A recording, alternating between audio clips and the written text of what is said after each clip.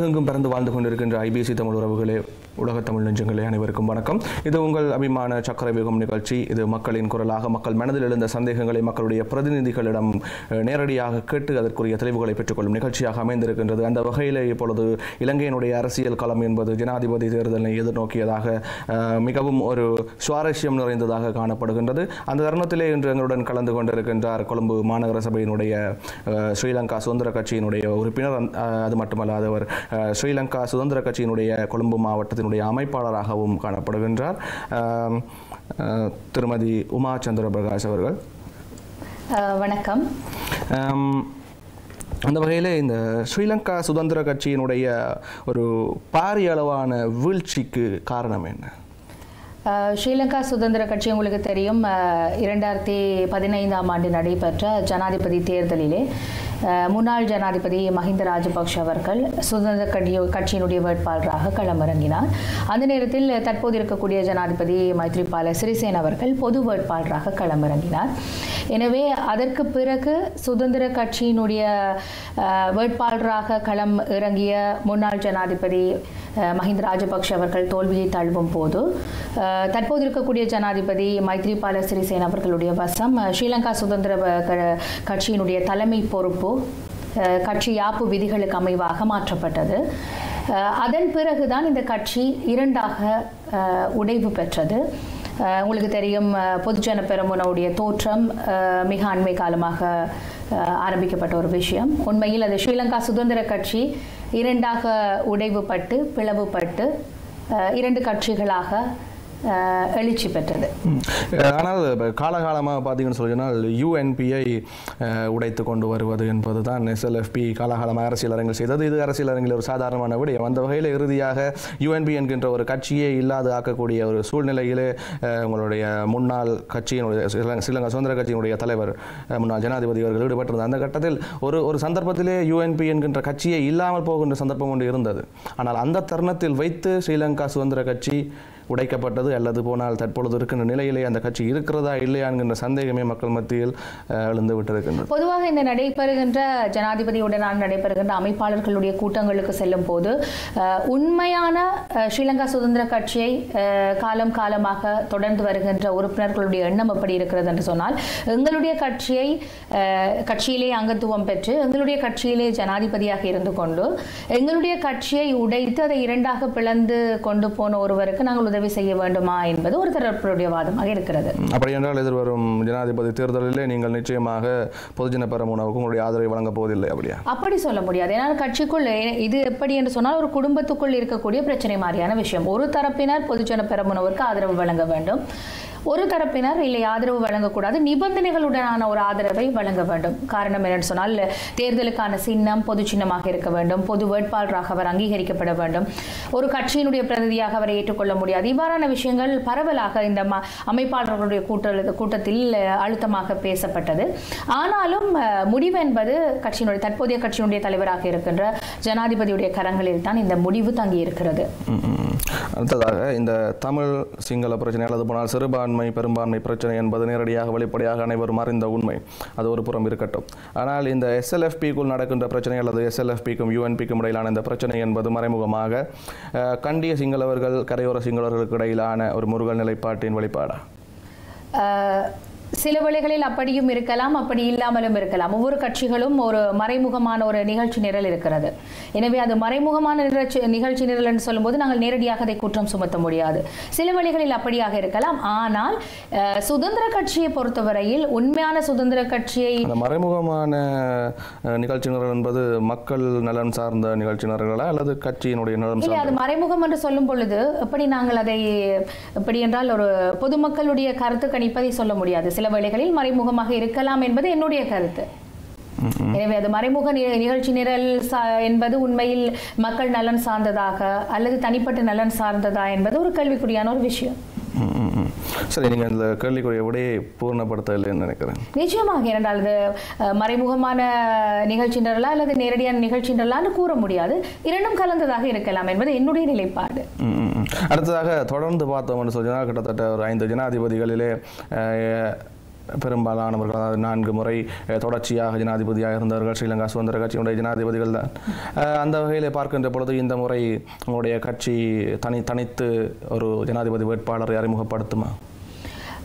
இது தொடர்பிலும் எங்களுடைய அமைப்பாளர் கூட்டத்தில் கரசனையாக பேசப்பட்ட விஷயம். தொடர்ச்சியாக இலங்கையை ஆண்ட ஜனாதிபதிகளில் எங்களுடைய கட்சியை பிரதித்துவப்படுத்தியவர்கள் அதிகமாக இருக்கிறார்கள் தொடர்ச்சியாக.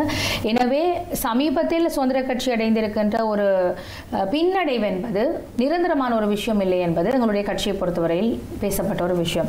எனவே ஒரு தரப்பினருடைய, நான் சொன்னேன் ஒவ்வொரு தரப்பினர் இருப்பார்கள், ஒரு தரப்பினருடைய எண்ணப்பாடு இந்த ஜனாதிபதி தேர்தலிலே நாங்கள் சுயேட்சையாக எங்களுடைய ஒரு வேட்பாளரை களமிறக்க வேண்டும், அல்லது யாருக்குமே உதவி செய்யாமல் யாரையும் ஆதரிக்காமல் நடுநிலையாக இருக்க வேண்டும். அடுத்த தேர்தலை நாங்கள் பலத்தோடு எதிர்கொள்வோம். நீங்கள் சொல்ல வருகின்ற விடயம் இப்பொழுது இங்கே தமிழ் தேசிய அரங்கை பொறுத்தவரையில் தமிழ் தேசிய மக்கள் முன்னணி கூறிக்கொண்டிருக்கிறது போல தேர்தலை புறக்கணிக்க போகிறீர்கள். அதாவது கடந்த வெள்ளிக்கிழமை எங்களுடைய மாவட்ட அமைப்பாளர்கள், தேர்தல் தொகுதி அமைப்பாளர்களுக்கு இடையில், ஜனாதிபதிக்கு இடையில் ஒரு கூட்டம் நடந்தது. இந்த கூட்டத்திலே உண்மையை சொல்ல போனால் அவர்களிடம் ஒரு வாக்குச்சீட்டு வழங்கப்பட்டது. இந்த வாக்குச்சீட்டு என்பது ஜனாதிபதியால் நேரடியாக வழங்கப்பட்டது. அதிலே குறிப்பிடப்பட்டிருக்கிற 5 விடயங்களை எங்களுடைய வாக்குகளை செலுத்துமாறு கேட்கப்பட்டிருந்தது. அதில் ஒன்று வந்து சுதந்திர கட்சி சார்பாக தற்போது இருக்கக்கூடிய ஜனாதிபதி மைத்ரிபால சிறிசேன அவர்களை வேட்பாளராக களம் இறக்குவதை நாங்கள் விரும்புகிறோம் என்று வாக்களிக்க வேண்டும், அல்லது ஐக்கிய தேசிய கட்சி பொது வேட்பாளராக களமிறங்கி இருக்கின்ற சஜித் பிரேமதாஸ் அவர்களுக்கு ஆதரவளிப்பது தொடர்பிலே கருத்து கேட்கப்பட்டிருந்தது. அதுபோல் பொதுஜன பெரமுனவுக்கு நிபந்தனைகளற்ற ஆதரவு வழங்குவதா அல்லது நிபந்தனைகளுடன் கூடிய ஆதரவு வழங்குவதா அல்லது யாருக்குமே ஆதரவளிக்காமல் இந்த தேர்தலை நடுநிலையாக எதிர்கொள்வதா என்று கேட்கப்பட்டது. நீங்கள் இப்பொழுது பொதுஜன பெரமுன அதேபோல் சஜித் பிரேமதாஸ் என்கின்ற 2 விஷயத்தை தான் நீங்கள் பார்க்கிறீர்கள். ஸ்ரீலங்கா சுதந்திர கட்சி என்கின்ற ஒரு பிரம்மாண்டமான நிலைப்பாட்டில் இந்த 2 கட்சியையும் இப்பொழுது நீங்கள் தனித்து இந்த 2 கட்சியை மட்டும் பார்ப்பது நீங்களே உங்களுடைய வீழ்ச்சியை அப்பட்டமாக ஒத்துக்கொள்வது போல் இருக்கிறது. ஏனென்றால் நீங்கள் பார்க்கின்ற பொழுது சேர்த்து அனுரகுமார திசாநாயக்காவையும் இதில் ஒரு ஆப்ஷனாக இருந்திருந்தால் நீங்கள் சொல்வது சரி. ஆனால் என்னுடைய ஒரு கேள்வி, இந்த 2019ஆம் ஆண்டு நவம்பர் நடைபெற இருக்கின்ற ஜனாதிபதி தேர்தல் இலங்கையை பொறுத்தவரையில் ஒரு முக்கியமான தேர்தல். கிட்டத்தட்ட இதுவரையில் 41 பேர் வேட்புமனுக்கான கட்டுப்பணத்தை செலுத்தி இருக்கிறார்கள். இலங்கையிலே இதுவரை இவ்வாறான ஒரு சம்பவம் நிகழவில்லை. எனவே தமிழ் மக்கள் சார்ந்த பிரதிநிதிகள் வேட்புமனுக்கான பணத்தை கட்டியிருக்கிறார்கள். சிங்கள பிரதிநிதிகள் இந்த தேர்தலிலே போட்டி போடுவதற்காக களமிறங்கி இருக்கிறார்கள். முஸ்லிம் பிரதிநிதிகளும் இவ்வாறு களமிறங்கி இருக்கிறார்கள். எனவே இந்த தேர்தல் என்பது ஒவ்வொரு கட்சிகளை பொறுத்தவரையிலும் பின்னடைவாகத்தான் இருக்கிறது. முழுமையாக இலங்கை அரசியலை பொறுத்தவரையில் எந்த ஒரு வேட்பாளரும் 50% பெற்றுக் கொள்வாரா என்ற ஒரு கேள்வி ஒவ்வொரு ஊடகவியலாளனை பொறுத்தவரை நிச்சயமாக உங்களிடம் அந்த மனதில் அந்த கேள்வி இருக்கும். எனவே ஸ்ரீலங்கா சுதந்திர கட்சியை மாத்திரம் கை நீட்டுவது என்பது, ஸ்ரீலங்கா சுதந்திர கட்சி 2ஆக பிளவுபட்டது எல்லோருமே அறிந்த விஷயம். நீங்கள் திருப்பியும் வந்து ஒரே புள்ளியில் தான் நிற்கிறீர்கள். எல்லா கட்சிக்குமே பின்னடைவாக இருக்கும். ஆனால் அந்த பின்னடைவை சந்திக்க போற கட்சிகளே வேட்பாளர்களை நிறுத்துகின்றது. ஏன் இந்த பெரிய கட்சியால் அதை செய்ய முடியாது? அது வந்து சில வேளைகளில் கட்சி சார்ந்த ஒரு எதிர்கால நோக்கம் சார்ந்த, நாங்கள் வெறுமனே ஜனாதிபதி தேர்தலை மாத்திரம் இலக்கு வைக்க முடியாது. பாராளுமன்ற தேர்தல், மாகாண சபை தேர்தல், பொதுமக்களுக்கான தீர்வு திட்டங்கள், இப்படி பல விஷயங்கள் இருக்கிறது. உதாரணமாக சொல்வதென்று சொன்னால், அந்த அமைப்பாளர்களுடைய கூட்டத்தில் ஜனாதிபதி கூட ஒரு விஷயத்தை பேசியிருந்தால், தமிழ் மக்களுடைய அபிலாஷைகள் கருத்தில் கொள்ளப்பட வேண்டும். எனவே அது தொடர்பிலும் எங்களுடைய தேர்தல் 2020 ஜனாதிபதியாக பொறுப்பேற்பவருடைய கரசனை தொடர்பில் நாங்கள் அக்கறை கொள்ள வேண்டும் என்று சொல்லியிருந்தார். இப்பொழுது நீங்கள் சொல்லுகின்ற பொழுது நான் உண்மையில் என்ற கேள்வியை நீங்கள் இடையிலே குறுக்கிட்டு விட்டீர்கள். அனுரகுமார திசாநாயக்க, இப்பொழுது அனுரகுமார திசாநாயக்க பற்றி கேட்க போவதனால் நாங்கள் கம்யூனிஸ்ட் என்ற ஒரு கருத்து இல்லை. ஆனால் அனுரகுமார திசாநாயக்க அவர்களுடைய அறிமுக கூட்டத்திலே, மக்கள் சக்தி அறிமுக கூட்டத்திலே பெருந்தொகையான மக்கள் திரள் அங்கு குவிந்திருந்தது. உண்மையில் அந்த இடத்தில் பார்க்கின்ற பொழுது வெளியிலிருந்து வளமை போல் வாகனங்களிலே கொண்டு வந்து மக்கள் இறக்கப்பட்டதாக தெரியவில்லை. எனவே இவ்வளவு பெரிய ஒரு பிரம்மாண்டமான கூட்டம், கிட்டத்தட்ட 3-4 லட்சம் பேர் வந்திருக்கக்கூடும். எனவே இப்படி ஒரு பிரம்மாண்டமான கூட்டத்தினை இனி வரும் காலங்களிலே ஏனைய கட்சிகளால் நடத்த முடியுமா? அதாவது இந்த கூட்டம் வந்து சொல்ல வருவது என்னவென்றால், இலங்கையிலே கம்யூனிஸ்டுகள் அதிகரித்து விட்டார்கள் என்பதா, அல்லது மாற்று என்கின்ற விடயத்தை நோக்கி மக்கள் சென்று கொண்டிருக்கிறார்கள் என்பதா? இல்லை, மாற்று என்ற ஒரு கருத்தை நோக்கிய பயணம் அந்த கூட்டத்திலே தெரிந்திருக்கிறது. ஆனால் என்னை பொறுத்தவரையில் இலங்கையில் நடந்த தற்போது இந்த ஜனாதிபதி தேர்தல் தொடர்பாக பேசப்பட்டதற்கு பிறகு நடைபெற்ற அனைத்து கட்சிகளுடைய கூட்டங்களும் மக்கள் ஆதரவோடு தான் நடந்திருக்கிறது. உதாரணமாக சொல்வதென்றால், அநேகமான கட்சிகளுடைய இந்த கூட்டம் மற்ற கட்சிகளுக்கு பதற்றத்தை ஏற்படுத்திய ஒரு கூட்டம் தானே. இல்லை, நிச்சயமாக அதை பற்றி சொல்வதென்றால் இவ்வளவு நாளும் ஜேவிபி என்ற மக்கள் விடுதலை முன்னணி என்பது ஒரு கட்சியோடு இணைந்தோ அல்லது ஒரு கட்சிக்கு ஆதரவு 20 வருடங்களாக தனி வேட்பாளரை களமிறக்கவில்லை. எனவே அவர்களை பொறுத்தவரையில் அந்த கட்சியினுடைய ஒரு அபிவிருத்தியாக அல்லது ஒரு வளர்ச்சியாக பார்க்கலாம். ஆனால் என்னை பொறுத்தவரையில் சுதந்திர கட்சி மாதிரியான ஒரு நீண்ட வரலாறு கொண்ட ஒரு கட்சி பயப்பட வேண்டிய ஒரு தேவை இல்லாத ஒரு கூட்டமாகத்தான் நாங்கள் பார்க்கிறோம். ஆனால் என்னை பொறுத்தவரை தனிப்பட்ட ரீதியாக நான் தமிழ் மக்களை பற்றி சிந்திக்கக்கூடியவள், தமிழ் மக்களை பிரதித்துவப்படுத்தக்கூடியவளாக இருக்கிறேன். கொழும்பு மாநகர சபை என்பது எல்லா இன மக்கள் சேர்ந்து வாழக்கூடிய ஒரு பகுதியாக இருந்தாலும் என்னுடைய கொழும்பு மாநகர சபை உறுப்பினருக்கு அப்பால் நான் ஸ்ரீலங்கா சுதந்திர தமிழர் ஒன்றியத்தின் செயலாளராக இருக்கிறேன். அதனுடைய தலைவராக பாராளுமன்ற உறுப்பினர் அங்கஜன் ராமநாதன் செயற்பட்டுக் கொண்டிருக்கிறார். எனவே எங்களுடைய கட்சி சார்ந்து தமிழ் மக்களுக்கு நாங்கள் ஏற்படுத்தக்கூடிய விடயங்கள் தொடர்பில் அவதானித்துக் கொண்டிருக்கிறோம். அதே நேரத்தில் கொழும்பு மாவட்டத்திலே இந்து அமைப்பாளராக, கொழும்பு மாவட்டத்திற்குரிய தமிழ் இந்து அமைப்பாளராக சுதந்திர கட்சியினுடைய செயற்பாடுகளை நான் மேற்கொண்டிருக்கிறேன். எனவே நாங்கள் கவலை கொள்ள வேண்டியது அல்லது கரசனை கொள்ள வேண்டியது என்பது தமிழ் மக்களுடைய விடயங்கள் சார்ந்து இருக்க வேண்டும் பெரும்பாலாக என்பது என்னுடைய கருத்தோட்டமாக இருக்கிறது. எனவே எங்களுடைய தமிழ் பேசும் அரசியல்வாதிகள், குறிப்பாக வடக்கு கிழக்கு அரசியல்வாதிகள் கட்சி பேதம் இல்லாமல் எவ்வாறான ஒரு முன்னகர்வுகளை ஏற்படுத்த போகிறார்கள், இதனூடாக அரசாங்கத்திற்கு வரக்கூடியவர்களுக்கு, பதவி பொறுப்புகளுக்கு வரக்கூடியவர்களுக்கு எந்த விதமான அழுத்தங்களை கொடுக்க போகிறார்கள், இதிலிருந்து நாங்கள் எந்த விடயங்களை எங்களுடைய மக்களுக்கு பெற்றுக் கொடுக்க போகிறோம் என்பதுதான் என்னை பொறுத்தவரையில் தனிப்பட்ட ரீதியாக பார்க்கக்கூடிய ஒரு விஷயமாக இருக்கிறது. ஆனால் நீங்கள் சொல்வது போல் ஒரு கட்சிகளுக்கு சில வழிகளில் அச்சத்தை தோற்றுவித்திருக்கலாம், ஒரு புதிய கட்சியினுடைய எழுச்சி பற்றி அவர்கள் சிந்தித்திருக்கலாம். இது பற்றி தனிப்பட்ட ரீதியாக அல்லது ஒரு தமிழ் பிரதிநிதி என்ற கருத்திலே நான் அச்சம் கொள்ள தேவையில்லை என்று நான் நினைக்கிறேன். அந்த வகையிலே இந்த 5 ஆப்ஷன்ஸ் உங்களுக்கு தரப்பட்ட 5 ஆப்ஷனில் மக்களுக்குடைய தீர்வு, மக்கள் பற்றிய விடயங்கள், மக்கள் நலன் என்கின்ற விடயத்தை பற்றி ஒரு ஆப்ஷன் இருந்ததாக சொன்னீர்கள். இருக்கட்டும், இலங்கையிலுடைய அதிக ஜனாதிபதிகளாக இருந்தவர்கள், அதாவது 4 ஜனாதிபதிகளை கொண்ட கட்சியாக SLFP தான் இருந்தது. அதாவது ஒரு மிக நீண்ட காலம் இலங்கையை ஆண்ட கட்சியாக SLFP தான் இருக்கிறது. ஆகவே இந்த இலங்கையினுடைய தற்போதைய நிலைக்கு உரிய முழு பொறுப்பையும் உடைய கட்சி ஏற்றுக்கொள்ளுமா? இந்த 2009 காலப்பகுதியிலே நடந்த இந்த யுத்தம், எழுது போனால் இந்த போர்க்குற்றங்கள், யுத்த மீறல்கள், நெறிமுறை மீறல்கள் என்று சொல்லி சகல விஷயங்களும் நடக்கின்ற பொழுது ஆட்சியில் இருந்த கட்சி SLFP தான். எனவே அந்த வகையில் நீங்கள் இப்பொழுது தமிழ் மக்கள் சார் விஷயங்களை யோசிக்கிறீர்கள் என்று கூறுகின்ற பொழுது இது சார்ந்த அடிப்படையிலே நீங்கள் எந்த அடிப்படையில் SLFPக்கு ஆதரவை தெரிவிக்கிறீர்கள், அதை அதனுடைய ஒரு உறுப்பினராக இருக்கிறீர்கள்? நல்ல ஒரு கேள்வி. என்னன்னு சொன்னால், என்னை பொறுத்தவரையில் 22 வருடங்கள் நான் கொழும்பிலே வசித்தாலும் 20 வருடங்கள் யாழ்ப்பாணத்திலே பிறந்து வளர்ந்து இங்கே கல்வி கற்றவள் என்ற ஒரு பெருமை எனக்கு இருக்கிறது. எனவே இந்த 96ஆம் ஆண்டு வரை யாழ்ப்பாணம் சந்தித்த அவ்வளவு இன்பங்களையும் துன்பங்களையும் துயரங்களையும் கடந்து வந்தவர். என்னை பொறுத்தவரையில் நீங்கள் சொல்லக்கூடிய 2009ஆம் ஆண்டுக்கு பொறுப்பு கூற வேண்டியவர்கள் எந்த ஒரு விதத்திலும் அவர்கள் தப்பித்துவிடக்கூடாது என்பதில் தெளிவாக இருக்கக்கூடியவள் நான். அதாவது பொதுஜன பெரமுனக்கு போனபடியினாலா அல்லது SLFPயில் இருந்தால் கூட இதாக நிலைப்பாடு கூட என்னுடைய கட்சி என்பது, நான் என்னோட கட்சியை தெரிவு செய்வதற்கான நோக்கம் என்பது வேறு. நான் ஏன் அந்த கட்சியை தெரிவு செய்கிறேன் என்று சொல்லும் பொழுது 2009ஆம் ஆண்டு நடந்த யுத்தம் என்பது முழு சர்வதேசமே பார்த்து கொண்டிருந்தது. சரியே, தனியே ஒரு கட்சியையோ அல்லது தனியே ஒருவரையோ அல்லது சர்வதேசத்தையோ நாங்கள் குற்றம் சுமத்த முடியாது. இதற்கான சர்வதேச தீர்வு, சர்வதேச அங்கீகாரம், தமிழ் மக்களுக்கான தீர்வுகள் பெற்றுக் கொடுக்க வேண்டும் என்பதில் நான் எந்த விதமான ஒரு பின்னடைவிலும் இருக்கவில்லை. ஆனால் என்னை பொறுத்தவரையில் 2009ற்கு பிறகு நான் 2018 உள்ளூராட்சி சபை தேர்தலிலே களம் இறங்கும் வரை ஒரு ஊடகவியலாளராக 10 வருடங்கள் கடந்திருக்கிறேன்.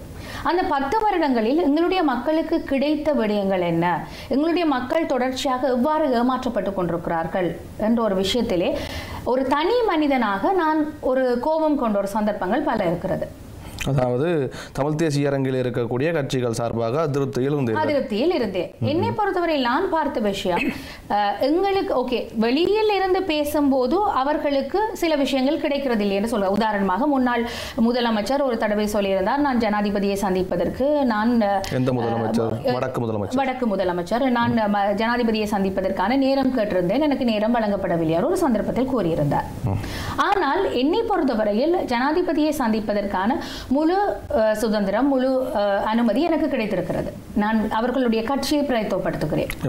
மைத்ரிபால சிறிசேன தற்போது இருக்கக்கூடிய ஜனாதிபதி அவர்களே, நான் பார்ப்பது எப்படி என்றால் இன்னொரு அரசியல்வாதி அல்லது அரசியல் பிரதிநிதி அல்லது ஒரு மக்கள் பிரதிநிதி எவ்வாறு இருக்கிறார் என்பதற்கு அப்பால் கொஞ்சம் வித்தியாசமாக யோசித்து என்னை பொறுத்தவரையில் எனக்கு கொடுக்கப்பட்ட வேலையை எவ்வாறு இப்பொழுது எல்லோருமே பேசுகிறோம் தனிப்பட்ட ரீதியிலே பேரம் பேசுகின்ற ஒரு அரசியல் நடைமுறையை தான் நாங்கள் இப்பொழுது பார்க்கிறோம். அதிலிருந்து கொஞ்சம் வேறுபட்டு நாங்கள் மக்களுக்காக கேட்டு பார்ப்போம். மக்களுக்கான நாங்கள் கேட்கின்ற விஷயங்கள் கிடைக்காத பட்சத்தில் நான் ஒரு தீர்மானத்துக்கு வரலாம். இந்த கட்சிகளுக்குள் இருந்து என்னால் அரசியல் மேற்கொள்ள முடியாத ஒரு நிலை இருக்கலாம் என்று. ஆனால் இதுவரை நான் கிட்டத்தட்ட 1 வருடம் 6 மாதத்திற்கு கடந்த நிலையில் இருக்கிறோம். நாங்கள் எடுத்துக்கொண்ட முயற்சிகளை அவர்கள் இனவாதத்தோடு கட்சிக்குள் பார்க்கவில்லை. அது காரணம் சில வேளைகளில் நான் கட்சிக்குள் இருப்பவள் என்றாலோ இல்லை கட்சிக்கு வெளியே இருப்பவர் இருந்தால் அதை இனவாதத்தோடு பார்த்திருப்பார்களோ தெரியாது. அந்த வகையில் விறுவிறுப்பாக சென்று கொண்டிருக்கின்ற சக்கர வியூகம் நிகழ்ச்சியில் ஒரு சிறிய இடைவெளி தொடர்ந்தும் பேசலாம். மட்டுமே மூலம் இது சக்கர வியூகம் தொடர்ந்தும் பேசலாம். அந்த வகையில் நீங்கள் கொழும்பு மாநகர சபையினுடைய அரசியல் உறுப்பினராக நீங்கள் இப்பொழுது உங்களுடைய அரசியல் பயணத்தை தொடங்கி இருக்கிறீர்கள். இதே கொழும்பு மாநகர சபையினுடைய எல்லைக்குள்ளே உங்களுடைய தாத்தா அரசியல் தொடங்குகின்ற பொழுது அவர் ஒரு கம்யூனிஸ்டாக தன்னுடைய அரசியல் பயணத்தை தொடங்கினார். அதாவது திருவாளர் ஆனந்த சங்கரி அவர்கள் தன்னுடைய அரசியல் பயணத்தை தொடங்குகின்ற பொழுது ஒரு LSSPயினுடைய உறுப்பினராகத்தான் தொடங்கியிருந்தார். உங்களுக்கு இந்த கம்யூனிசம் சார்ந்த போக்கு இல்லாமல் முதலாளித்துவம் சார்ந்த போக்கு எப்படி வந்தது? இல்லை, உள்ளதை சொல்ல போனால் ஒவ்வொருவரும் தாங்கள் பிறந்த சூழல், வளர்ந்த சூழல், அவர்கள் மனதிலே தோன்றக்கூடிய எண்ணங்கள் வித்தியாசமாக இருக்கும். அவர் என்னுடைய ஒரு தாத்தா முறையான உறவு சார்ந்த ஒருவர், என்னுடைய அம்மம்மாவினுடைய மைத்துனர். பொதுவாக என்னை பொறுத்தவரையில் நான் எல்லா கட்சிகள் சார்ந்தும், குறிப்பாக தமிழ் கட்சிகள் சார்ந்தும் ஒரு அதிருப்தியில் இருந்தவர். அதாவது திருவாளர் ஆனந்த சங்கரி அவர்களுடைய கூட்டணி சார்ந்தும் நீங்கள் அதிருப்தி நிலையில் தான் இருக்கிறீர்கள். நிச்சயமாக. அதாவது கட்சி சார்ந்த என்னை பொறுத்தவரையில் அந்த நாங்கள் ஊடகத்துறைக்கு வந்ததற்கு அப்புறம் அவருடைய கொள்கையும் SLFP கொள்கையிலும் எந்த வித்தியாசம் இல்லை. 2 பேருமே ஒற்றையாட்சி என்கின்ற நிலைப்பாட்டுக்குள் இருக்கின்ற 2 கட்சிகள். இல்லை, நீங்கள் சொல்வது சரி. ஆனால் பொதுவாக நான் சொன்ன விஷயம் எப்படி என்றால் எந்த ஒரு தமிழ் கட்சிகள் எப்பொழுதுமே நாங்கள் பேசிக்கொண்டிருக்கிற விஷயம் உணர்ச்சிகரமாகத்தான் இருக்கிறது. ஆனால் இப்ப இப்படியே பேசி 10 வருடங்கள் யுத்தத்தை கடந்திருக்கிறோம். தமிழ் கட்சிகள் பேசுகின்ற விஷயம் உணர்ச்சி வசப்பட வைக்கின்ற விஷயம் என்றே வைத்துக் கொள்வோம். அப்படி என்றால் சிங்கள கட்சிகள் சிங்கள மக்கள் மத்தியிலே பேசுகின்ற விஷயத்தை நீங்கள் எந்த வரையறைக்குள் கொண்டு நிச்சயமாக அவர்களும் அதாவது சிங்கள மக்களை உணர்ச்சி வசப்படக்கூடிய சூழ்நிலையில் வைத்திருக்கிறார்கள். அப்ப அதாவது எப்படி என்று சொன்னால் தமிழ் மக்களையும் சிங்கள மக்களையும் நட்புறவோடு ஏற்பட விடாமல் தமிழ் அரசியல்வாதிகளும் சிங்கள அரசியல்வாதிகளும் தங்களுக்குள் மேடைகளில் உணர்ச்சி வசப்பட்டு பேசிக்கொண்டு விழாக்களிலும் விருந்து வைபவங்களிலும் ஒன்றாக ஒரே மேடையில் உணவருந்தி கொண்டு தாங்கள் பேச வேண்டிய அவ்வளவு பேரங்களையும் பேசி சுகபோகமாக தான் வாழ்கிறார்கள். என்னை பொறுத்தவரையில் ஒரு தமிழ் அரசியல்வாதி சென்று தன்னுடைய தனிப்பட்ட ரீதியான ஒரு உதவி, ஒரு நிறுவனம் தொடங்குவதாக இருக்கலாம், அல்லது ஒரு ஏற்றுமதி இறக்குமதி வியாபாரமாக இருக்கலாம், ஒரு டெண்டராக இருக்கலாம், இல்லை வெளிநாட்டிலே தன்னுடைய மகளுக்கோ மகனுக்கோ தூதரகங்களில் வேலையை பெற்றுக் கொடுப்பதாக இருக்கலாம், அல்லது வெளிநாடுகளில் வீடுகளை வாங்கி குவிக்கலாம், அல்லது வெளிநாட்டு கல்விகளுக்காக உதவி கேட்கும் பொழுதோ எதற்காக எங்களுடைய ஒரு ஃபைலை கொண்டு, நான் சொல்லவில்லை எங்களுடைய யுத்தத்தால் பாதிக்கப்பட்டவர்களுக்கு 5000 வீடுகள் கட்டி கொடுங்கள் என்று, ஒரு பிரதேசத்தை எடுத்து ஒரு 50 வீடுகளை கட்டி கொடுப்பதற்கு ஒரு ஃபைலை கொடுக்க முடியாமல் இருக்கிறார்களா என்பது எனக்கு ஒரு ஆச்சரியமான ஒரு விஷயமாக இருக்கிறது. அடுத்ததாக இந்த சர்வதேச ரீதியிலே பெரும் சர்ச்சைக்கு உள்ளான ஒரு நபர் மிஸ்டர் சவேந்திர சில்வா, அவரை அழைத்து அவருக்கு இராணுவ தளபதி பதவியினை வழங்கியது கௌரவ ஜனாதிபதி மைத்ரிபால சிறிசேன அவர்கள். இது எந்த வகை பாலிடிக்ஸ் கேம்? அந்த நியமனம் தொடர்பிலே எங்களுடைய தமிழ் உறுப்பினர்களுடைய அதிருப்தியை நாங்கள் தெரிவித்திருந்தோம் கட்சித் தலைவருக்கு. ஆனாலும் ஏற்கனவே நாங்கள் சொல்லி இருக்கின்றோம், நாங்கள் தெரிவு செய்தது ஒரு பெரும்பான்மை கட்சியை தான் தெரிவு செய்திருக்கிறோம். ஒரு இலகுவான ஒரு விஷயம். ஆனால் அந்த பெரும்பான்மை கட்சியிலே நாங்கள் ஒரு அங்கத்துவராக இருந்து கொண்டு எங்களால் முடிந்த விஷயங்களை தான் நாங்கள் செய்ய முடியும். எனவே 100க்கு 100% எங்களால் ஒரு எப்படி என்று சொன்னால் இந்த நியமனத்தை தலையிட முடியாத ஒரு நிலையில் தான் இருக்கிறோம். ஆனாலும் அது தொடர்பான எங்களுடைய கவலையையும் எங்களுடைய அழுத்தமான எண்ணப்பாடையும் கட்சிக்கு தெரியப்படுத்தியிருக்கிறோம். இது தொடர்பாக இந்த தமிழ் மக்கள் சுதந்திர மக்கள் ஒன்றியத்தினுடைய தலைவராக இருக்கக்கூடிய பாராளுமன்ற உறுப்பினர் அங்கஜன் ராமநாதன் எந்த வகை நிலைப்பாடு எடுத்திருந்தார்? அவரும் அதே மாதிரியான, ஏனென்று சொன்னால் இந்த நிலைப்பாடு என்று சொல்லும் பொழுது நாங்கள் சுதந்திர தமிழர் ஒன்றியத்தினுடைய நிலைப்பாடாக இந்த கட்சியின் ஊடாக தமிழ் மக்களுடைய நலன்கள் சார்ந்த அல்லது தமிழ் மக்களுக்கு ஏற்படுகின்ற அநீதிகள் சார்ந்த விஷயங்களை பேசுவதற்காகத்தான் அந்த அமைப்பு இருக்கிறது.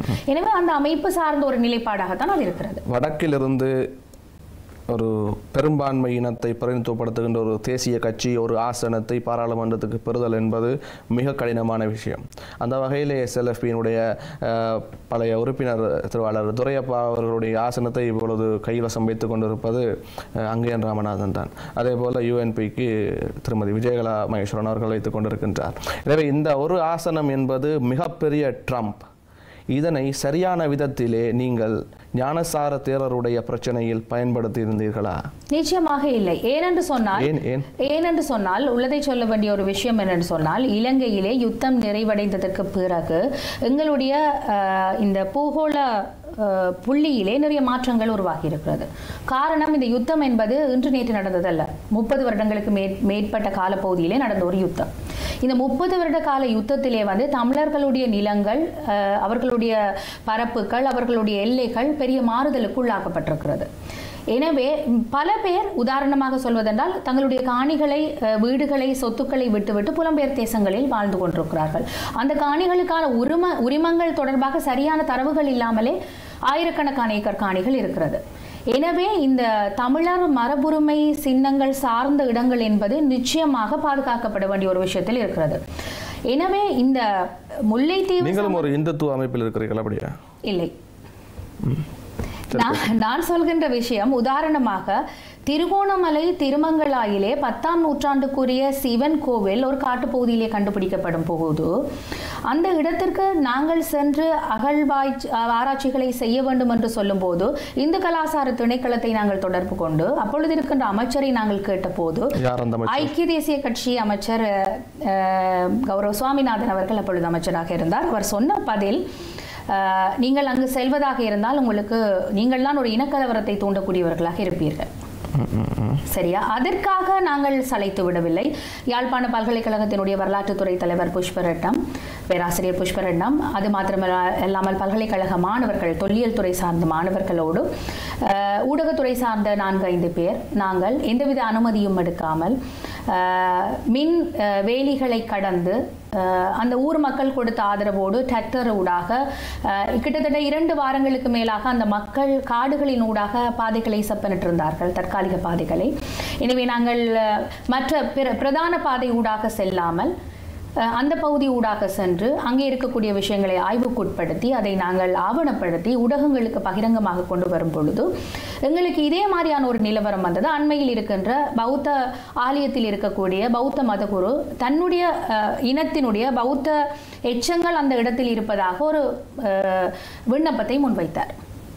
மத்திய கலாசார திணைக்கள பணிப்பாளர் அந்த இடத்திலே வரும்பொழுது பேராசிரியர் புஷ்பரட்னம் ஆகட்டும், இல்லை நான் ஆகட்டும், அல்லது என்னோடு பயணித்தவர்களாகட்டும், மிக தெளிவாக எங்களுடைய இந்து சமயத்தினுடைய தொன்மையை நாங்கள் அந்த இடத்திலே பதிவு செய்தோம்.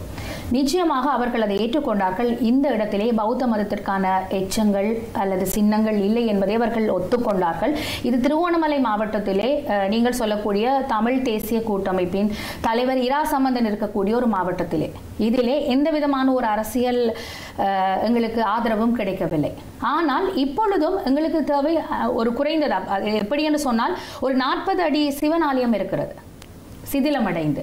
இந்த 40 அடி சிவன் ஆலயத்தை நாங்கள் அந்த இருக்கக்கூடிய கற்கள் அல்லது இருக்கக்கூடிய பொருட்களை கொண்டு மீள நாங்கள் வடிவமைப்பதற்கு கிட்டத்தட்ட 4-5 கோடி இலங்கை ரூபாய்கள் தேவைப்படும். ஆனால் இந்து கலாசார அமைச்சை நாங்கள் தொடர்பு கொள்ளும் போது அவர்கள் சொல்கின்ற பதில், எங்களிடம் 25,000 அல்லது 50,000க்கு மேற்பட்ட தொகை கிடையாது என்று. ஆனாலும் இப்பொழுதும் அந்த புராதன சின்னத்தை நாங்கள் பாதுகாத்து கொண்டு அதற்கு எப்படி நிதியை பெற்றுக் கொடுப்பது என்பது தொடர்பிலே நான் இது தொடர்பிலே ஜனாதிபதிக்கும் ஒரு கடிதத்தை முன்வைத்திருக்கிறேன். மத்திய கலாசார திணைக்களத்தினூடாக நகர்வுகளை முன்னெடுத்துக் கொண்டு வருகிறோம். இது மாத்திரமல்லாமல் இந்திய அரசாங்கத்தின் உதவியை பெற்றுக்கொள்ள முடியுமா என்பது தொடர்பிலும் நான் முயற்சித்துக் கொண்டிருக்கிறேன். ஆனால் இதுவரையில் எனக்கு பச்சை சிக்னல் கிடைக்கவில்லை. ஆனால் நான் சொல்லக்கூடிய விஷயம் என்னன்னு சொன்னால், நாங்கள் இப்பொழுது பேசக்கூடிய நீங்கள் இப்பொழுது யாழ்ப்பாணத்தில் இருக்கக்கூடிய கந்தரோடை யாருடைய கட்டுப்பாட்டில் இருக்கிறது? இந்து பௌத்தத்தின் ஒரு அடையாளம் தான் கந்தரோடை. ஆனால் அங்கு இந்து பௌத்தம் என்று தமிழ் பௌத்தம் என்கின்ற விஷயத்தை தமிழ் பௌத்தம் என்பது இப்பொழுது பௌத்தமாக பார்க்கப்படும். நான் சொல்கிறது விஷயம் என்னென்றால், இலங்கை என்பது 3 இன மக்களும் வாழ்கின்ற ஒரு நாடு. இந்த நாட்டிலே இருக்கக்கூடிய இன ரீதியான முரண்பாடுகளை மக்கள் பிரதிநிதிகள் சுமூகமாக தீர்க்க வேண்டும். முல்லைத்தீவிலே ஒரு தொன்மையான ஆலயத்திற்கு அருகிலே பௌத்த விகாரை அமைக்கப்படும் பொழுது அந்த முல்லைத்தீவு மாவட்ட பாராளுமன்ற உறுப்பினர்கள் இது தொடர்பில் அரசாங்கத்துக்கோ இல்லை அந்த சமய தலைவர்களோடு பேசி இந்த மத்திய கலாச்சார நிதியத்துக்கு தங்களுடைய தரப்பு நியாயங்களை முன்வைத்து இந்த பிரச்சனை வரும் என்பதற்காக அவர்களுக்கான இடம், ஓகே அவர்கள் சொல்லலாம் இதில் புராதன இடம் மத்திய கலாச்சார நிதியம் தான் அதை ஒத்துக்கொள்கிறது, அதிலே புராதனமான பௌத்த ஆலயம் இருக்கிறது என்று நான் சொல்லவில்லை. எனக்கு அந்த சப்ஜெக்ட் நான் அதிலே ஆழமாக பார்க்கவில்லை. அப்படி இருக்கும் பட்சத்தில் இதிலே இன முரண்பாடுகள் தோற்றுவிக்கின்ற பட்சத்தில் இதிலிருந்து ஓரளவு தூரம் தள்ளி அந்த பௌத்த ஆலயத்தை அமைக்கின்ற முயற்சியாவது எங்களுடைய பிரதிகள் எடுத்திருக்கலாம். இப்போ கொஸ்டின் என்னன்னு சொன்னால், ஞானசார தேரர் அவர்கள் வந்து இந்த இடத்திலே தீர்த்தக்கேணிக்கு முன்பாக அருகாமையிலே பௌத்த பிக்கு, அதாவது அது பௌத்த பிக்குவாக இருக்க வேண்டிய அவசியம் இல்லை, எந்த ஒரு நபராக இருந்தாலும் அந்த உடலை தீர்த்தக்கேணிக்கு அருகில் எரித்ததை எந்த ஒரு இந்து மகனும் ஏற்றுக்கொள்ள மாட்டார்கள். இது தொடர்பில் இந்த விடயத்தின் போது இதை மிக பாரதூரமான ஒரு பிரச்சனையாக மாற்றியவர் வணக்கத்துரிய ஞானசார தேரர் அவர்கள். எனவே ஞானசார தேரர் அவர்களை பொது மன்னிப்பிலே விடுவித்தவர் உங்களுடைய கட்சியினுடைய தலைவராக இருக்கக்கூடிய ஜனாதிபதி மைத்ரிபால சிறிசேன அவர்கள். நாட்டிலே பிரச்சனையை ஏற்படுத்திய அல்லது இனம் சார்ந்த பிரச்சனைகளை தொடர்ச்சியாக ஏற்படுத்தி வருகின்ற ஞானசார தேரர் அவர்களுக்கு பொது மன்னிப்பை வழங்கிய ஜனாதிபதி அவர்களால் ஏன் இந்த இனப்பிரச்சனைக்கு சுமூகமாக ஒரு முடிவை எட்டக்கூடிய அரசியல் கைதிகளுடைய விடுதலையை செய்ய முடியவில்லை? இந்த நாடு உங்களுக்கு தெரியும், இந்த நாட்டிலே பெரும்பான்மையாக சிங்கள பௌத்தர்கள் வாழ்கிறார்கள். எனவே சிங்கள பௌத்தர்களுடைய அபிலாஷைகளை பூர்த்தி செய்ய வேண்டிய ஒரு பொறுப்பு இந்த நாட்டுடைய ஜனாதிபதிக்கு இருக்கிறது. தமிழ் அரசியல் கைதிகளை தடுத்து வைத்திருப்பது சிங்கள மக்கள் அபிலாஷை. ஒரு நிமிஷம், அந்த ஒரு காரணத்திலே ஞானசார தேரரை அவர் விடுதலை செய்யும் பொழுது சொல்லப்பட்ட விஷயம், அவர் இனி ஆன்மீக வழிகளில் தன்னுடைய காலத்தை கடத்துவார் என்றுதான் சொல்லப்பட்டது. இப்படியான ஒரு சம்பவத்தை யாரும் எதிர்பார்க்கவில்லை. நான் அதை சரியில்லை எதிர்பார்த்து திரு கௌரவ சுமந்திரன் அவர்கள் இதனை எதிர்பார்த்த மாதிரியே கூறியிருந்தார். உண்மையிலே அது சொல்லத்தகாத வார்த்தை தான் என்றால் அவர் கூறியிருந்தார், கடிநாயை விட்டு விடுவது போன்ற செயற்பாட்டினை ஜனாதிபதி அவர்கள் செய்து கொண்டிருக்கிறார் என்று அவர் எச்சரித்தார். அப்படி என்று சொன்னால் நீங்கள் சொல்வது அந்த பாராளுமன்ற உறுப்பினர் சுமந்திரன் அவர்கள் சட்ட ரீதியாக பல விஷயங்களை கையாளக்கூடிய எங்களுடைய தமிழினத்திற்கு கிடைத்த ஒரு மிகச்சிறந்த ஆளுமை, அரசியல் ஆளுமை. எனவே எதற்காக அப்படியான ஒருவரை மீண்டும் சட்டத்தின் முன்னால் நிறுத்தி அதற்கான ஒரு பதிலை பெற்றுக்கொள்ள அவர் முயற்சி செய்யவில்லை? தொடர்ச்சியாக நான் சொல்கின்ற விஷயம் என்னென்று சொன்னால், இப்ப இந்த நீதிமன்ற அவமதிப்பு குற்றச்சாட்டிற்கு பிறகு ஞானசார தேரர் அவர்களை நீதிமன்றத்தில் நிறுத்தி அது தொடர்பிலே அந்த பாதிக்கப்பட்ட சட்டத்தரணிகளுக்கு சாதாரண பாராளுமன்ற உறுப்பினர் திருவாளர் சுமந்திரன் அவர்கள் இதனை செய்ய வேண்டும் என்று எதிர்பார்க்கிற நீங்கள் பிரதியமைச்சர் பதவியை பெற்றுக் கொண்டிருக்கின்ற அங்கேயன் ராமநாதன் அவர்கள் என்ன விஷயத்தை செய்தார் என்பதை இங்கே பதிவு செய்ய முடியுமா? இல்லை, நான் இந்த இடத்திற்கு பேச வந்தது என் சம்பந்தப்பட்ட ஒரு விஷயம். அதே நேரத்தில் தமிழர் உங்களால் இது சம்பந்தமா இது தொடர்பான விடயத்தில் நீங்கள் செய்த அதி உச்ச நடவடிக்கை என்ன? நான் இது சம்பந்தமான ஒரு அறிக்கை ஒன்றை என்னுடைய கட்சிக்கு சமர்ப்பித்தது. இது மாத்திரம்தான் என்னால் செய்யக்கூடிய ஒரு விஷயமாக இருந்தது. ஏனென்று சொன்னால் இந்த முல்லைத்தீவு சம்பந்தமாக யாரும் என்னை தொடர்பு கொள்ளவில்லை இதற்கு முதலில்.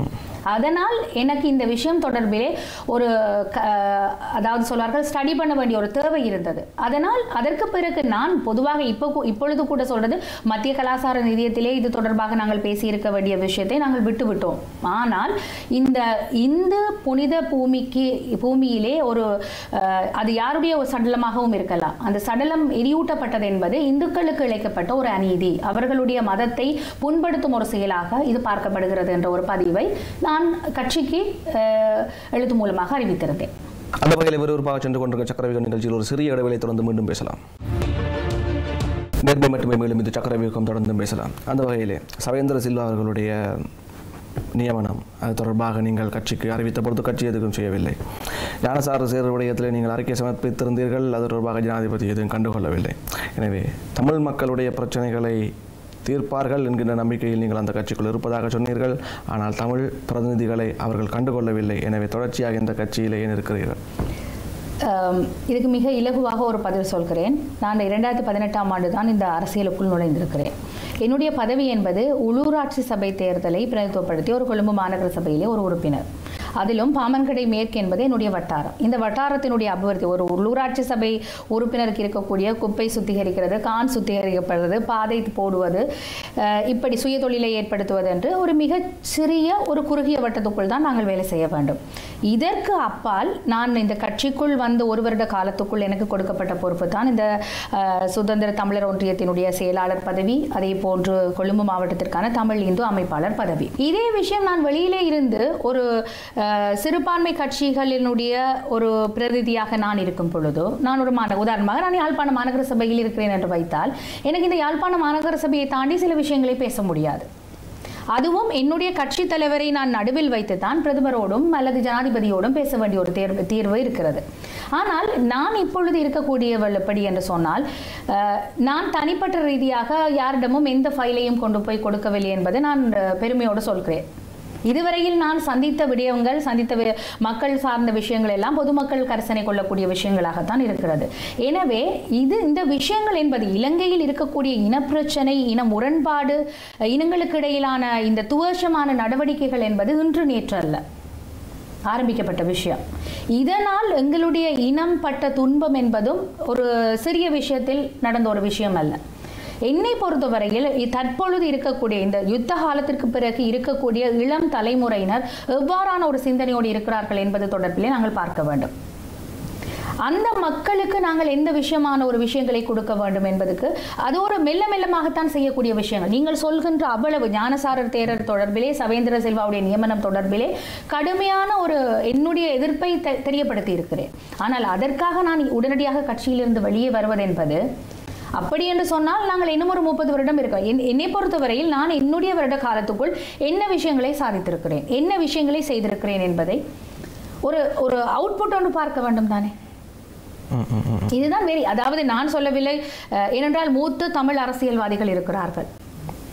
அந்த அரசியல்வாதிகள் தொடர்ச்சியாக பல அழுத்தங்களை கொடுத்து கொண்டுதான் இருக்கிறார்கள். எனவே மக்கள் அவர்களுக்கு தான் வாக்களித்து கொண்டிருக்கிறார்கள் தொடர்ச்சியாக. எனவே மக்களுக்கான அங்கீகாரம் என்று சொல்லும் பொழுது தமிழ் மக்களுக்கான அங்கீகாரம் எங்களுடைய சுதந்திர கட்சிக்கு கிடையாது. தமிழர்கள் சார்பிலே உதாரணமாக வட்டார ரீதியாக என்னால் வெற்றி கொள்ள முடியவில்லை. எனக்கு மக்கள் கொடுக்கப்பட்ட பதில், நாங்கள் உரிமைக்கு தான் வாக்களிப்போம், ஆனால் சலுகைக்கு வாக்களிக்க மாட்டோம் என்று சொன்னார்கள். நான் கேட்பது, நான் நின்றது ஒரு உள்ளூராட்சி சபை தேர்தல். இதிலே எங்கே உரிமை பேசப்படுகிறது? அப்படி பார்த்தால் 1987ஆம் ஆண்டு உருவாக்கப்பட்ட மாநகர சபை நகரசபை கட்டளை சட்டம் இதுவரையில் தமிழ் மொழியில் மொழிபெயர்க்கப்படவில்லை. நான் வந்ததற்கு பிறகுதான் இந்த கட்டளை சட்டத்தை பார்க்கும். தமிழ் மொழி மூலமான கட்டளை சட்டம் எங்கே என்று சொல்லும் பொழுது பிரதேச சபைக்கான கட்டளை சட்டம் மாத்திரம் மொழிபெயர்க்கப்பட்டிருக்கிறது. அப்போ நீங்கள் சொல்லக்கூடிய வடக்கு கிழக்கு மலிகத்தை சார்ந்து தமிழ் கட்சிகளுடைய தலைமைகள் இதுவரையில் அப்போ உள்ளூராட்சி சபை தேர்தல்கள் எப்படியான ஒரு பிரதிநிதித்துவத்தை கொடுத்திருக்கிறார்கள்? இங்கு நடந்த இந்த பிரச்சனைகள் நீங்கள் சொன்னீர்கள், 30 வருட காலமாக இங்கு இன பிரச்சனைகள் நடைபெற்றது, யுத்தங்கள் நடைபெற்றது, இது எல்லாரும் அறிந்த ஒரு விடயம் தான். ஆனால் இது எல்லாம் தொடங்கிய ஒரு புள்ளி SLFP-யினுடைய அப்போதைய பாராளுமன்ற உறுப்பினராக இருந்த அல்பர்ட் துரையப்பாவில் இருந்துதான். எனவே SLFP-க்குள் இருக்கக்கூடிய தமிழ் உறுப்பினர்கள் தொடர்பாக மக்கள் இன்னும் அதே மாதிரியான ஒரு நிலைப்பாட்டில் தான் இருக்கிறார்களா? நிச்சயமாக நீங்கள் சொல்லக்கூடிய வரலாற்றை பார்க்கும் பொழுது இந்த வலி வடு தொடர்பில் அந்த கட்சி சார்ந்த ஒரு கசப்புணர்வு இருக்கும். அது தேர்தல் முடிவுகளிலும் பிரதிபலிக்கும். ஆனால் என்னை பொறுத்தவரையில் மற்றவர்கள் எப்படி இருக்கிறார்களோ தெரியாது, நான் என்னுடைய மக்களுக்கு 100க்கு 100% நம்பிக்கையாக விசுவாசமாக இருக்கிறேன். என்னுடைய மக்களுக்கு ஏதாவது ஒரு மாற்றத்தை கொண்டு வர வேண்டும் என்பதில் முழு மூச்சோடு செயற்படுவேன். ஆனால் அந்த மக்களிடம் இருக்கக்கூடிய வலியும் வேதனையும் என்பது இலகுவிலே மாறக்கூடியதல்ல. உடனடியாக அவர்கள் வந்து சுதந்திர கட்சிக்கு ஏனென்று சொல்ல முடியாது. ஏனென்றால் நாங்களே சொல்கின்றோம், எங்களை மீறிய தமிழ் மக்களை புண்படுத்தக்கூடிய விஷயங்களை கட்சி எடுக்கும் போது அது எங்களையும் பாதிக்கிறது. ஏனென்றால் நாங்கள் மக்களுக்கு பதில் சொல்ல வேண்டியவர்களாக இருக்கிறோம். நாங்கள் அந்த இடத்திலே பொறுப்பை தட்டி கழிக்க முடியாது. வடக்கு கிழக்கு மக்கள் தமிழ் தேசிய கூட்டமைப்புக்கு தொடர்ச்சியான ஆதரவை கொடுத்து கொண்டிருக்கிறார்கள். அதற்கான காரணம் உங்களுக்கும் தெரியும், எனக்கும் தெரியும். சரியா? ஆனால் இந்த காரணத்தால் ஏதோ ஒரு காரணத்தால் அவர்கள் கடைசி நேரத்தில் போய் தேர்தலில் இந்த புள்ளடியை விட்டு வருவதால் அவர்கள் தொடர்ச்சியாக ஐக்கிய தேசிய கட்சிக்கு உறுதுணையாக இருக்கிறார்கள். உறுதுணையாக எப்பொழுதுமே முட்டு கொடுத்து கொண்டிருக்கிறார்கள். நான் சொல்லவில்லை சுதந்திர கட்சி இந்த விஷயங்களை செய்திருக்கிறது. சுதந்திர கட்சி ஏனென்று சொன்னால் ஒரு விஷயத்தை நாங்கள் தெரிந்து கொள்ள வேண்டும். வெற்றி பெற்று வாக்குகளால் வந்தால் எங்களுக்கு கட்சிக்குள் சில அதிகாரங்கள் அதிகமாக இருக்கும். உதாரணமாக சொல்வதென்றால் நான் விகிதாசார முறை மூலமாக வந்த ஒரு உறுப்பினர். எனக்கு கிடைக்க வேண்டிய வாக்குகள் ஏனைய சிங்கள உறுப்பினர்களுக்கு கிடைத்த வாக்குகளை கொண்டுதான் ஒரு ஆசனம் வழங்கப்பட்டிருக்கிறது. முற்றுமுழுதாக உதாரணமாக சொல்வதென்றால் 2200 வாக்குகள் அன்னளவாக பெற்றிருந்தால் மட்டும்தான் ஒரு ஆசனம் கிடைத்திருக்க வேண்டும். ஆனால் எனக்கு கிடைத்த வாக்குகள் வெறுமனே 800 வாக்குகள். 1400 வாக்குகள் என்பது சிங்கள உறுப்பினர்கள் பெற்றுக்கொண்ட வாக்குகளைத்தான் அவர்கள் எனக்கு வழங்கி ஒரு ஆசனத்தை வழங்கி இருக்கிறார்கள். ஆனால் அப்படி என்று சொல்லும் பொழுது நாங்கள் சிங்கள மக்களுடைய விருப்புகளையும் அவர்களுக்காக வேலை செய்ய வேண்டிய ஒரு கடப்பாடும் எங்களுக்கு இருக்கிறது. ஏன்னா என்னை பொறுத்தவரை கொழும்பு மாநகர சபையை பொறுத்தவரையும் இதே நிலைதான் உதாரணமாக நாங்கள் சொல்லக்கூடிய பாராளுமன்ற உறுப்பினர் அங்கஜன் ராமநாதனுக்கு. அவர் யாழ்ப்பாண மாவட்டத்திலே பெற்றுக்கொண்ட வாக்குகள் மாத்திரம் அவரை ஒரு உறுப்பினராக ஆக்கியிருக்காது.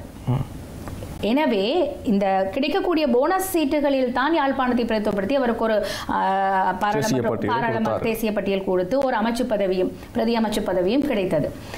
என்னை பொறுத்தவரையில் மக்கள் வாக்களித்து பாராளுமன்றம் சென்றவர்கள் நான் அறிய அங்கவீனமானவர்களின் குரலாக இருப்போம் என்று சொன்னவர்கள். உங்களுடைய கேள்வியை நாங்கள் கைப்பற்றி கொண்டோம். விடயம் என்னவென்று சொன்னால் நீங்கள் கேட்க வருகின்ற பிரகாரமாக தமிழ் மக்கள் தமிழ் தேசிய கூட்டமைப்பில் இருந்தோ அல்லது போனால் எதிர்கால தமிழ் தேசிய முன்னணியில் இருந்தோ அல்லது போனால் ஏதோ ஒரு தமிழ் கட்சியில் இருந்தோ அனுப்பட்டும், பிரச்சனை இல்லை. ஆனால் தமிழ் தேசிய கூட்டமைப்புக்கு மக்கள் பெரும்பான்மையாக வழங்குகின்ற வாக்கு என்பது அங்கிருக்கின்ற தனிப்பட்ட மனிதர்களை பிடித்து அனுப்புகின்ற வாக்குகள் என்ற கருத்து இல்லை.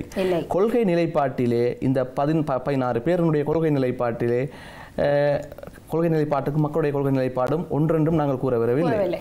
மக்கள் தெளிவாக இருக்கின்ற கொள்கை நிலைப்பாடு என்பது இங்கு இருக்கக்கூடிய அனைவருக்குமே தெரியும். எனவே மக்கள் கொள்கைக்கு வாக்களித்தார்களே அன்றி தனிப்பட்ட நபர்களுக்காக வாக்களிக்கவில்லை. நான் ஒரு நிதர்சனமான ஒரு பெண் என்று வைத்துக் கொள்வோமே, என்னுடைய மகள் ஒரு வெளிநாடு சென்று படிக்க வேண்டும், இல்லை ஒரு சிறந்த உயர் தர கல்வியை கற்க வேண்டும் என்று நான் நினைக்கிறேன். ஆனால் இங்கே இருக்கக்கூடிய உதாரணமாக வன்னி மாவட்டத்திலே இருக்கக்கூடிய பிள்ளைகள் கிடைக்கக்கூடிய இலவச கல்வியை கூட தொடர முடியாமல், அம்மா அப்பா இல்லாமல் அல்லது 2 பேரில் ஒருவர் இல்லாமல் படிப்பை இடைநடுவிலே விட்டு வாழ்வதற்கு வீடு கூட இல்லாமல் இருக்கக்கூடிய ஒரு சூழலை எப்படி நாங்கள் அங்கீகரிக்க முடியும்? சரி, அங்கேன் ராமநாதன் அவர்களுக்கு மக்கள் வாக்களிக்கவில்லை அல்லது மக்கள் வாக்கு போதாமல் இருந்தது, தேசிய பட்டியலே வந்தார், விடுவோம். SLFP-யினுடைய ஜனாதிபதியான கௌரவ மைத்ரிபால சிறிசேன அவர்கள் தமிழ் மக்களுடைய வாக்கில் தானே வந்தார். நிச்சயமாக. எனவே தமிழ் மக்களுடைய பிரதேசங்களுக்குள் வலிந்து சிங்கள மக்களை குடியேற்றுதல் ஒரு பொழுதும் இந்த விஷயத்திலே நீங்கள் தெளிவாக இருந்து கொள்ளுங்கள். SLFP-யாக இருக்கட்டும் அல்லது எந்த பெரும்பான்மை கட்சியாக இருக்கட்டும், தமிழ் மக்கள் ஒரு பொழுதும் வந்து குடியேறுகின்ற சிங்கள மக்களையோ அல்லது யாரையோ எதிர்க்கவில்லை. தனித்தனியாக வந்து இங்கு காணி வாங்கி குடியேறுவர்களை எந்த ஒரு தமிழ் மகனும் அடித்து விரட்டவில்லை. வலிந்து குடியேற்றப்படுகின்ற அந்த விடயத்தை எதிர்க்கிறார்கள். எனவே அந்த வகையிலே மைத்ரிபால சிறிசேன அவர்கள் தமிழ் மக்களுடைய அல்லது சிறுபான்மை மக்களுடைய ஆதரவிலே வந்த ஒரு நபர் இந்த குடியேற்றங்களுக்கான ஆதரவை வழங்கியது சரியா பிழையா? ஏனென்றால் நீங்கள் சொன்னீர்கள் மக்களுடைய ஆதரவு இல்லாமல் வந்த ராமநாதன். என்னை பொறுத்தவரையில் நான் அடுத்த கேள்வி கேட்கிறேன். கேள்வியினுடைய பதிலை சொல்லிட்டீங்கன்னா எனக்கு ஒரு திருப்திகரமான தூக்கம் கிடைக்கும். கேள்வியோடு தான் இந்த பதில் வருகிறது. இலங்கை இத்தனை ஜனாதிபதிகளை கடந்து வந்திருக்கிறது, பெரும்பான்மையாக SLFP-யிலிருந்து ஸ்ரீலங்கா சுதந்திர கட்சியை பிரதித்துவப்படுத்தி கடந்து வந்திருக்கு. ஒவ்வொரு ஜனாதிபதியுடைய காலத்திலும் தமிழ் மக்கள் எதிர்நோக்கிய பிரச்சனைகள் நாங்கள் திருப்ப பட்டியலிட்டு சொல்ல வேண்டிய தேவை இல்லை. அவர்களோடு ஒப்பிடும்போது இப்பொழுது சமூக வலைத்தளங்களில் ஒரு கேலிக்குரிய ஒருவராக, ஒரு நகைச்சுவையான ஒருவராக எங்களுடைய ஜனாதிபதி பேசப்படுகிறார். இருக்கலாம், சில நேரங்களில் ஆளுமை இல்லாத முடிவுகள் எடுப்பது தொடர்பிலே விமர்சிக்கப்படக்கூடியவராக இருக்கலாம். அவர் எந்த ஒரு சிந்தனையில் எடுக்கிறார் என்பது தொடர்பிலே யாரிடமும் பேசவில்லை, அது ஒரு விஷயம் இருக்கலாம். ஆனால் தமிழ் மக்களை பொறுத்தவரையில் ஒரு மாற்றம் ஏற்பட்டிருக்கிறதா இல்லையா? உதாரணம் சொல்வது என்று சொன்னால் யாழ்ப்பாண பல்கலைக்கழக மாணவர்கள் வந்து ஆகவே இந்த மாற்றத்தை ஏற்படுத்தியவர்கள் UNP-யினர் இல்லை, அப்படி நான் சொல்லவில்லை. ஏனென்றால் நீங்கள் சொல்லுகின்ற இந்த மாற்றத்துக்குரிய நீங்கள் மாற்றத்துக்குரிய ஜனாதிபதி என்று சொல்கின்ற நபரை கொண்டு வந்த கட்சி UNP என்பதனால் இந்த மாற்றத்தை UNP செய்தது. எனவே எதிர்வரும் காலங்களில் UNP-க்கு நாங்கள் வாக்களை செலுத்தலாம். அப்படி சொல்லவில்லை. கட்சி ஸ்ரீலங்கா சுதந்திர கட்சியிலே அவருக்கான ஒரு ஜனாதிபதி வேட்பாளர் பதவி கிடைக்காதபடியால் அவர் ஒரு பொது வேட்பாளராக களமிறக்கப்பட்டார். அந்த சந்தர்ப்பத்திலும் சுதந்திர கட்சி 2ஆக உடைவுபட்டிருந்தது. எனவே அது முற்றுமுழுதாக அந்த வெற்றி என்பது ஐக்கிய தேசிய கட்சி சார்ந்த ஒரு வெற்றி அல்ல. எனவே நாங்கள் அது முற்றுமுழுதாக ஐக்கிய தேசிய கட்சி சார்ந்த ஒரு விஷயம். நல்லாட்சி என்பதனுடைய உடைவு எப்பொழுது ஆரம்பிக்கப்பட்டிருக்கிறது? மத்திய வங்கியிலே கோடிக்கணக்கான ரூபாய்கள் காணாமல் படும் போதுதான் இந்த நல்லாட்சி என்பது காணாமல் போயிருக்கிறது.